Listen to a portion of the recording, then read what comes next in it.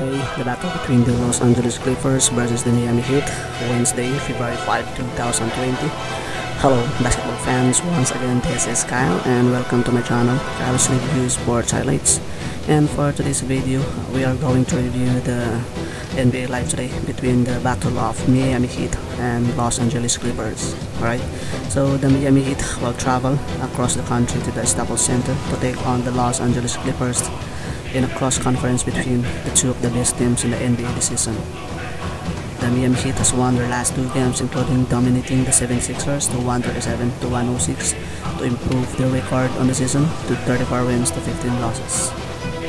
Alright, so on the other hand, the Clippers boast an excellent offense, averaging 115 points per game to rank 5th in the NBA, while shooting 46.1% from the field.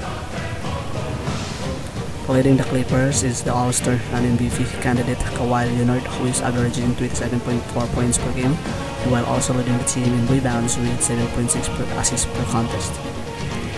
Alright, so if you want to watch this NBA game today, just visit www.nba.com. In the nba.com, just click NBA League Pass. From there, you can watch the game live for free.